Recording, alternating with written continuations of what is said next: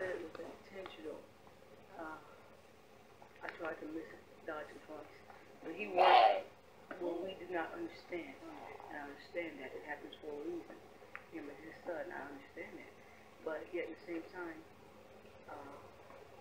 first of all, I would like to use my First Amendment here, which is the freedom of speech and so-called religion.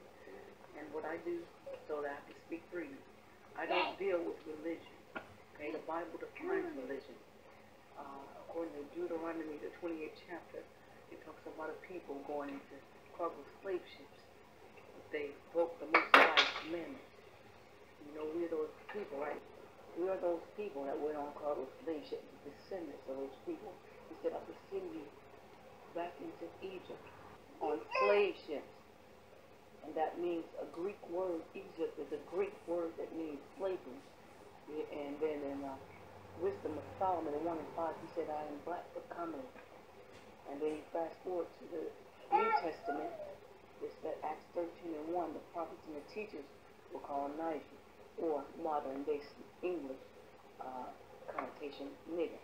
Okay? So Christ said, Lo, I came in the volume of the book, there's books of me.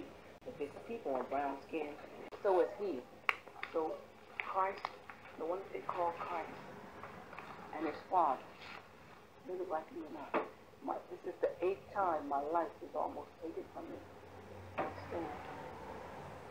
I've seen things spiritually since I was 13 years old.